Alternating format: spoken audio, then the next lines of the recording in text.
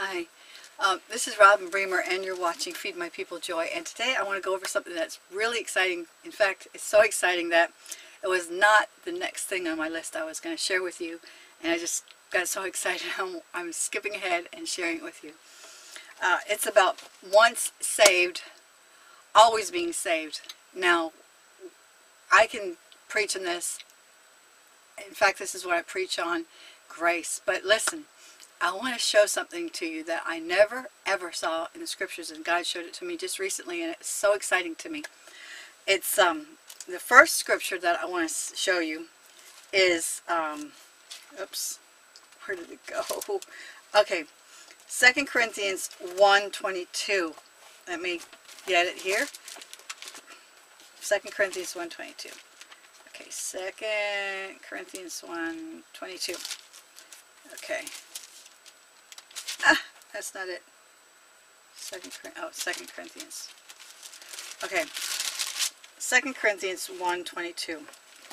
It says, who also has sealed us with you in Christ, has anointed us in God, who also has sealed us and given us the Spirit in our hearts as a guarantee. So once you ask Jesus into your heart, you aren't saved in, saved out. You're saved, you're not saved. You're saved, you're out. You're saved, you do a sin, you're out. No, you are sealed. I never saw this before. Once you're saved, you are sealed with the Holy Spirit. You are sealed with us and given us the Spirit in our hearts as a guarantee. He who establishes us with you in Christ has anointed us in God and has also sealed us and given us the Spirit in our hearts as a guarantee. So that's number one. You're sealed. Okay. The second time God talks about being that sealed, or the guarantee, is 2 Corinthians 5:5. So let's go 5:5 and see what that says. It says, now he who prepared us for this very thing is God, who has also given us the Spirit as a guarantee. You got the Holy Spirit as a guarantee. You are saved. Ephesians 1:3. Let's go there. Ephesians 1:3. Who has blessed us with every spiritual blessings in the heavenly places in Christ Jesus.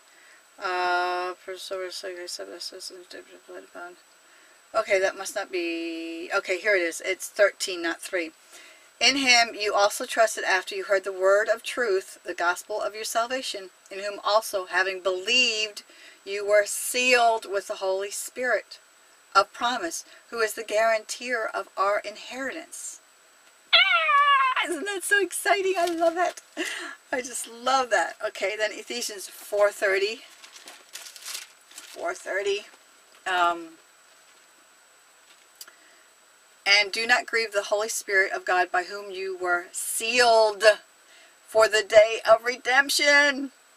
Okay, you grieve the Holy Spirit when you do something stupid. It says you grieve. In other words, you're married, you do something that makes your husband sad, you grieve him. That doesn't mean he's going to divorce you. Well, God's the same way. You grieve the Holy Spirit, but he doesn't divorce you. He doesn't kick you out. You're no longer saved. You're going to hell. You're going to miss the rapture. That's not what it's about. It's about him. It's not about you. Okay, Galatians, okay, 2 Thessalonians 2, 2 Thessalonians 2:13.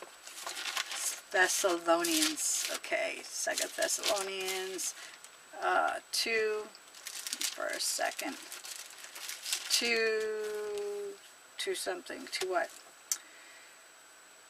2:13. Okay, let's see what 2:13 says. Okay, 2:13, at the end of it says, from the beginning chose you for salvation through sanctification by the Spirit and belief in the truth. So you're saved by the Holy Spirit and believing. So cool, I love it. And then Titus 3:5. Titus 3:5.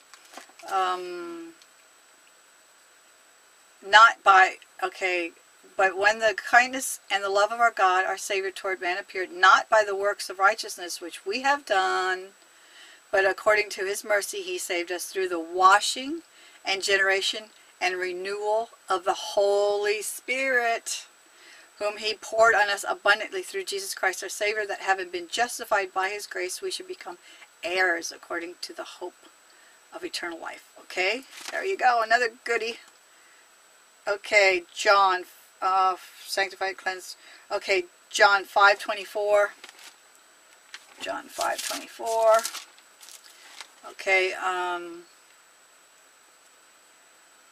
most assuredly I say to you, he who hears my words and believes in him who sent me has everlasting life. They shall not come into judgment.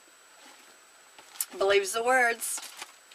Okay, so it's not by our works. And then you have Ephesians 5:20. I'm not going to go over these. There's Ephesians 5:25. There's Hebrews 13:20. There's Isaiah 54:10. Thessalonians 6:47. All of them talk about how we're saved and sealed by the Holy Spirit. So I hope that gets you as excited as me. You're not in one day and out the next day. You're sealed by the Holy Spirit. It's by believing in Jesus. It's by works. That doesn't mean go out and sin and do something stupid. It's just like when you fall in love with your husband and you can do anything you want. You're not going to go out and fool around with another guy because you love your husband. But it's the same principle with God. You love God. You love Jesus. We're so grateful for what they did for you. You're not going to go out and mess up on purpose. You're going to believe in what they did for you. You're going to believe in that relationship you have. And you can conquer sin that way. So my name is Robin Bremer. My website is robinbremer.net. So I'll talk to you tomorrow.